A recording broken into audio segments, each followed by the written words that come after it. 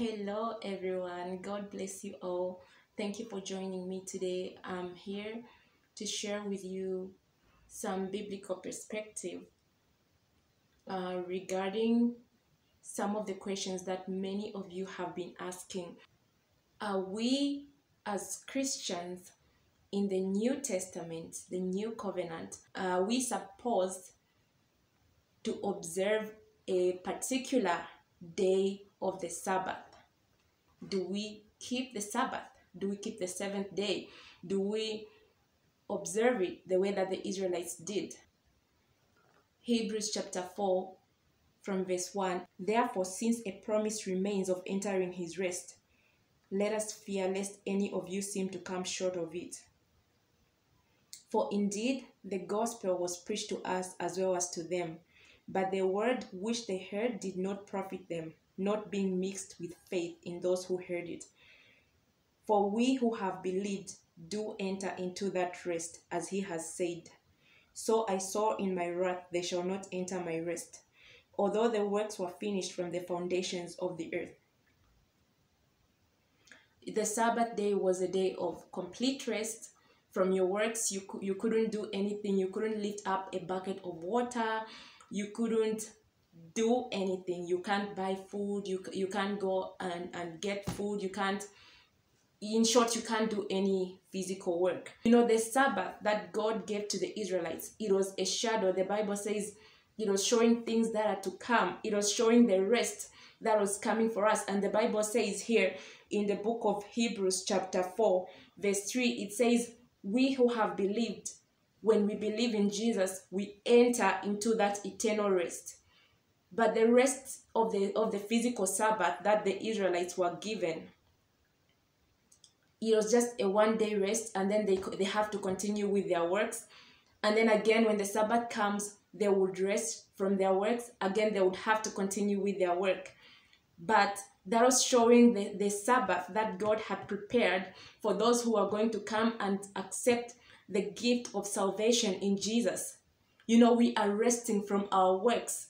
And Jesus was saying, come unto me, all you who are weary and heavy laden, and I will give you rest. The true rest is Jesus himself. In the New Testament, I'm going to read other verses that I'm going to consolidate with this, but you need to get a clear perspective, read the entire book. But you're going to find that the real rest is us resting in Jesus. It's not just in observing a particular day. That was just a shadow showing that those who are going to believe in Jesus, they are going to rest from their works. Because when we come to Jesus, we are no longer working for our salvation. Like Jesus has paid the ultimate price. He has made the ultimate sacrifice. And when we come to him, we rest from our works. We are no longer just following ordinances that the Israelites were following when they were trying to get salvation. But now we have this eternal rest in Jesus, and which is the rest from the works of the flesh. Okay, we are no longer following the works of the flesh. We are no longer struggling like to earn our way into heaven. We are resting in Jesus. And because Jesus is holy, grace does not make us sin. So that's another topic. But because Jesus is holy, when we rest in him, he makes us to bear good fruit. That doesn't mean that we now go on and he makes us free to sin. No, that's not the freedom that is in Jesus. It's freedom from trying to earn our way into salvation by simply obeying ordinances of touch not this, like don't anyone who touches this is unclean. All those ordinances about what is unclean, what is clean, they were all just a shadow of what is to come. They were not good enough. They could not make us clean enough. Okay, that rest of just one day was not good enough. Now we have been granted an eternal rest in Jesus. Colossians chapter 2 verse 16. Therefore, let no one judge you in food or in drink, or regarding a festival or a new moon or Sabbaths, which are a shadow of things to come, but the substance is Christ. All these things, the whole Old Testament was showing Jesus. It was pointing to Jesus. There were shadows that were showing what is to come. And Jesus was made manifest in flesh. He came, he died for us, and he rose again. And that is the substance that all these things were pointing to. There was a physical rest, but that rest is now found in Jesus. It's no longer necessarily just observing a particular day. Romans chapter 14, it says, from verse 1, it says, receive one who is weak in faith, but not to dispute over doubtful things. For one believes that he may eat all things. And by the way, as I'm talking about the Sabbath, I'm also talking about the laws that the Israelites were given, such as what you can eat, what you cannot eat. The Israelites were given specific things. They couldn't eat things like pork. For example, it was considered unclean. There were some things that the Israelites could eat and could not eat. But is that required of us? We cannot just get the New Testament part of the Bible, right, and say we're just going to read this. But we have to read both, because firstly, the Old Testament is teaching us a lot of things, but all those things are pointing to Jesus. Okay, and we have to hear, now that Jesus has been made manifest, we have to hear what God has to say about that, because there were a lot of ordinances that the Israelites were given. But in the new covenant, when the old covenant, when the law was fulfilled in Jesus, God gives clarifications on what these things really meant and how he wants us to continue obeying him. So we need to read the Old Testament in light of the new. We need to read it in the revelation of the new, because Jesus has been made manifest and the law has been fulfilled. Not to say that now we are free to sin, no, but God has given us a deeper understanding of what those things were truly supposed to mean and the things that are required of us. The main thing, what is it that God really wants of us? Is it simply to keep the Passover? Is it simply to observe, the Feast of the Tabernacles? Is it simply to eat this and not to eat that? And the Bible says the substance is Jesus. The main thing, all those things were pointing to Jesus, They were not enough to make us clean. Staying away from unclean foods, it wasn't enough to make us clean. Observing all those things, where when a woman is on her period, she couldn't do things like, of course, there's some things that even your own nature would tell you, even your own nature would tell you to say, for example, you cannot be intimate and all that. But what I'm trying to say is those things whereby where a woman sits, it's unclean, what a woman touches is unclean, and all those things, the Bible gives clarity on all that. Receive one who is weak in the faith, but not to disputes over doubtful things. Okay, for example, when a woman was on her period, she couldn't come into the presence of the Lord under the old covenant.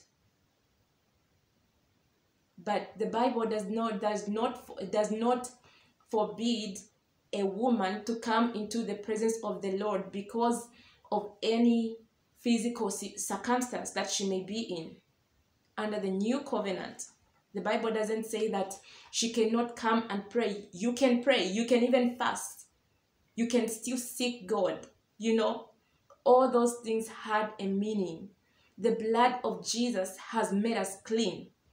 And all he wants of us is to continue obeying him. And he wants to reveal himself to us. And we can only know him when we seek him. And when we seek him and when we get baptized by the Holy Spirit, then we are going to know what is it really that God requires of us? So it is all those things. What I'm saying is, if you decide to say, I'm going to do this, like all those, I'm going to observe the Sabbath, it isn't a sin for you to do that. It isn't a sin, but it is not a requirement that God is asking of you. You are just giving yourself an extra burden. You are putting yourself in that bondage that Christ came to set you free from. He came to set you free from that bondage of having to observe all those ordinances just in an effort to get right with God. Romans chapter 14 from verse 1, it says, receive one who is weak in the faith, but not to disputes over doubtful things. For one believes he may eat all things, but he who is weak eats only vegetables. Let not him who eats despise him who does not eat, and let not him who does not eat judge him who eats. For one person esteems one day above another. Another esteems every day alike. Let each be fully convinced in his own mind. The Bible is saying, if you feel you want to honor a particular day, that's up to you. If you feel all days are alike because we serve God every day, that is okay. That's up to you. Whatever you do, do it to honor God. But you who feels like you need to honor a particular day, don't judge and condemn the other person who says they don't feel the need to honor a particular day. That's what the Bible says. You who feels like I cannot eat these things, I only need to eat these particular things. Don't judge the one who feels they are free to eat anything. Because the kingdom of God is not about eating and drinking. God is not concerned about what type of food are you eating. Is it under the things that are considered clean or unclean? When it comes to alcohol, that's a whole different topic because the Bible addresses it deeply, and that's a whole different topic. But the kingdom of God is about Jesus. It's about fellowship with God and living in obedience to the word of God. It's about living in obedience to Jesus. What the Lord is telling us is, your food doesn't matter. It doesn't matter if you feel and eat pork, eat. If you feel I can't eat pork, don't eat. God is not concerned about the food you are eating. The only law that God gave concerning food in the New Testament was to abstain from food sacrificed to idols and from strangled food. But when it comes to a particular type of food, as in what is clean, what is not clean, God has said, give thanks and eat with a clean conscience. And if you feel you don't want to eat it, don't eat it. It's one thing for the food to be healthy. When we say, because I got some questions as well in my inbox saying, can we eat GMO foods and all that? Yes, you can. You just give thanks to the Lord. Eat it with a clean heart. You are not sinning against God by what you are eating. Even Jesus said it is what comes out, what your actions and your words. That is what is sin. Let's just read this verse. Matthew chapter 15 from verse 11, it says, not what goes into the mouth defiles a man, but what comes out of his mouth. This is what defiles a man. If you go down to verse 17, it says, do you not understand that whatever enters the mouth goes into the stomach and is eliminated? But those things which proceed out of the mouth come from the heart, and they defile a man. For out of the heart proceeds evil thoughts, murder, adultery, fornication, theft, false witness, blasphemies. These are the things which defile a man, but not to eat with unwashed hands. Like eating with unwashed hands was one of the Old Testament ordinances that the Israelites had to observe. And when they noticed that Jesus and his disciples were not observing that, they were condemning them, and Jesus was putting them in the right perspective to say, it isn't about food. Food isn't what defiles you. How you eat your food isn't what defiles you. What comes out of your mouth, those things you do, things that come from your heart, your actions, those defile you. When you commit adultery, that is from within. You first conceive it in your heart, and then you go ahead and commit it. That is a sin, because it's coming out of your heart. It goes to show what kind of person you really are. It goes to show that deep down your heart, you have rejected Jesus. And that is the reason why you are still comfortable in adultery. And that is the reason why you are still comfortable with dressing lustfully, with dressing in a way that will draw sexual attention to you. And that is the reason why you are still comfortable with lying and swearing and cursing. So all those things come from the heart, not the food that you eat. The food that you eat, the Bible says that it's up to you. This is the freedom that is in Jesus. We cannot abuse this freedom to say, then this goes to show that we can dress however we like, because that is how people like to misinterpret it. Because really, if Jesus is the substance that was being revealed, how can I claim that now I have entered his rest and I'm in Jesus, but I'm not honoring him? I'm dressing in a way that is in order to draw sexual attention to me. That is different. I'm causing people to lust. And yet Jesus had said, if you look at a woman lustfully, you have already committed adultery with her. So there needs to be a very clear balance in the Word of God. You need to read the Word of God with the understanding of the Holy Spirit.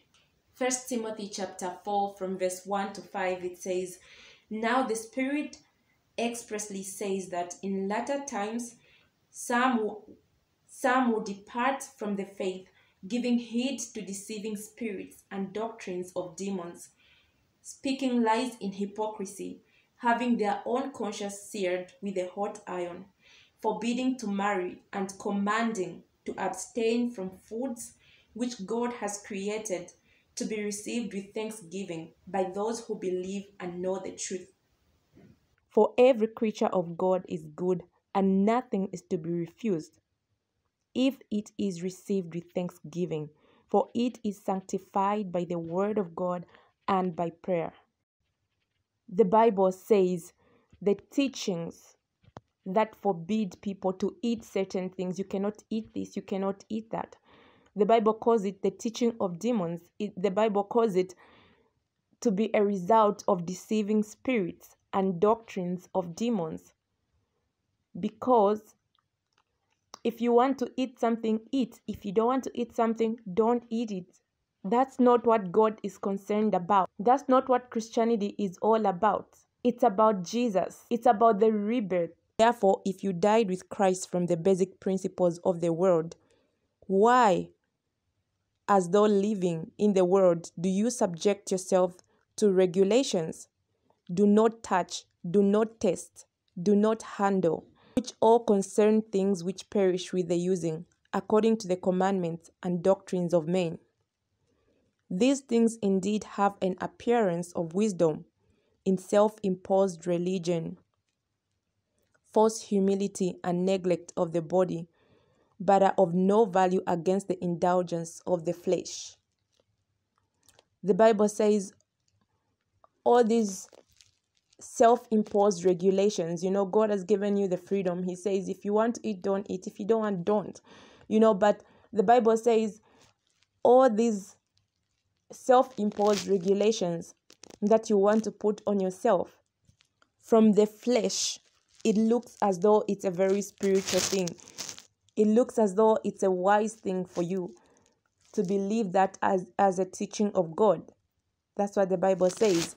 But it says it has no value in killing the desires of the flesh. Because like Jesus said, the desires of the flesh are from within. It's not in what you're eating.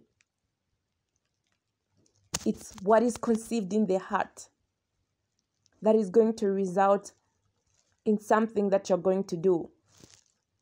And the Bible is warning us, and the Lord is saying, don't judge anyone by their food or by their drink or regarding a festival or a new moon or a Sabbath.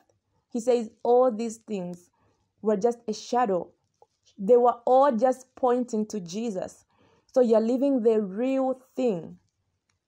You're living the main point God wanted you to realize by giving you all those laws in the Old Testament. God was trying to reveal Jesus to those people.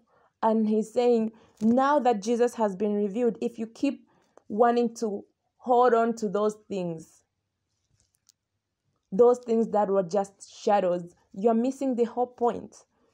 Everything that God is going to tell you is not going to go against what the Bible has said.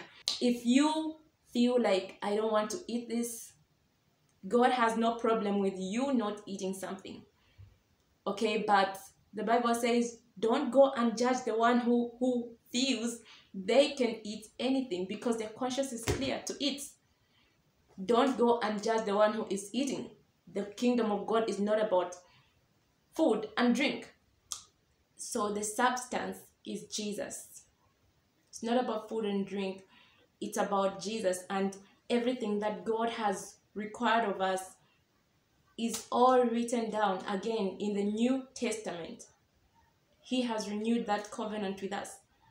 It's no longer in just observing ordinances, keeping specific days and everything. If you want to do that, that is okay. That is a burden or a choice that you want to do on your own. But for the sake of answering this question, it is not a biblical requirement. According to the Bible, it is not a biblical requirement from the Lord. You are not sinning against the Lord when you're doing all these things, because the Bible has clearly told us what we can and cannot do. So we need to ensure that we don't get distracted. Another question I've been receiving a lot is, can I wear mixed fabrics? Do I have to wear 100% cotton? Again, that comes down to the ordinances. All those ordinances were fulfilled. That's why it's really important, and I'm asking you to read all the letters of Paul. When you read them, you're going to know how are you supposed to obey God in the revelation of the Lord Jesus. How are you supposed to obey him? What is really required? You need to read the Bible for yourself, and God is going to reveal his truth to you. Read the letters of Paul. So in terms of you cannot mix this fabric and this fabric. In the New Testament, God's concern has been, are you dressing in a way that brings sexual immorality, that promotes lust? Because your body is the temple of the Holy Spirit. Are you dressing in a way that reflects Christ? That is the major question. It's not about what material is your top made of. Is it made of nylon? Is it made of cotton? Is it made of any other material? It's about the design, how something is designed, okay? Like the design of something, regardless of what material it's made of. If it's designed to expose your cleavage, then it is a sin, regardless of what material is. If it's designed to like in a way that is too tight for you, it's exposing the shape of your body immodestly, that is a sin. If it's designed in a way whereby it's transparent, it's showing your body, causing people to lust after you, that is a sin. If it's designed to be a short skirt, that is a sin. It's not about the material, it's about the nature of the clothing, if you know what I mean. The nature, is it lustful? not what material is it made of. Is it made of cotton? You need to wear cotton. No, that is not a requirement from the Lord. If you want to wear cotton, if you've got your other reasons, that's okay. But I want you to know that this is not a requirement from the Lord. In the new covenant, he is concerned about, are you dressing modestly? Are you dressing in a way that is promoting lust or not? And when it comes to dressing, the Bible is very specific on that. I've also gotten a question: can I wear flowers? Can I wear prints? Can my clothes have prints? Can my clothes have patterns? Can my clothes have pockets? Can my clothes have zips? All these things, that's what I'm talking about. Is the design of something, is it promoting lust, regardless of whether whether it has a pattern. If you wear something and then it causes you to sin against the Lord, then get rid of it. Okay, that's the easiest way I can say it. If when you wear a particular dress, for example, if it brings you pride, get rid of it. If you wear something and it causes you to sin against the Lord, get rid of it. Otherwise, like generally speaking, you can wear clothes with flowers. You can wear clothes with different prints on them and everything, different patterns and everything. But the bottom line is it promoting lust? It's a different issue if it's bringing you pride, because the Bible says if your eye causes you to sin, cut it off. So if it's causing you to sin, remove it, cut it off. But generally speaking, it's more about whether it's going to expose your body and whether it's going to cause the opposite sex to lust after you. And some people have been asking me, do I have to use soap that has got chemicals in it? Do I need to use soap that's 100% only pure natural products? Again, that's not what God is concerned about. God is concerned about, is that soap, is that lotion going to bleach your skin? It's about the result that it's going to achieve on you. Okay, if it's going to just soften your skin, moisturize your skin, leave you like that, there is nothing wrong with it. There's nothing wrong with it. There's nothing wrong with a soap that's just going to moisturize your skin. There's nothing wrong with a lotion that's just going to moisturize your skin. But the Lord is against the soaps and the lotions that are going to bleach your skin. And there is nothing wrong with a hair product that's just going to make your hair that's just going to make your hair soft and manageable without changing its natural look. There's nothing wrong with that, regardless of whether it's made of 100% natural products or regardless of whether it's made of chemicals. It's about the result that something is going to achieve. That's the thing God is more concerned about. Is it going to change you into something fake, regardless of whether it's made of pure oils, regardless of whether it's made of pure natural products? It's one thing to say these things are healthy. It's another thing to say these things are sinful. So those are two different things, and I don't want to confuse them, but I want to answer them in a way that you really understand. So it's about, what is it going to achieve? Okay, is it going to draw unnecessary attention to you? Is it going to cause you pride? That's a different issue. But it's not about, is it made of cotton? Is it made of polyester? Is it made of nylon? It's not about that. It's about, what is it achieving? Is it causing people to lust after you? Is it bleaching your skin? Is it turning you into something fake? Is it straightening your hair when your hair is curly? When it comes to clothes, not about the material. It's about, what is the design? Is this design glorifying Jesus? Is this design promoting lust? When people look at me, will men lust after me because of how I'm dressed? Okay, would this glorify Jesus? So God is calling us to a place of deep intimacy with Him. We need to seek Him while He can still be found. And it's very, very important to have fellowship with the Holy Spirit. It's very important. The Bible says, my sheep know my voice, and they will not listen to the voice of a stranger. So God wants us to know Him in a way whereby He wants to be the one to shepherd us. He wants to be the one to teach us all these things, like all the things that I know about the Lord, like the majority of the things that I know about the Lord, He has taught me personally as I've been spending time with Him.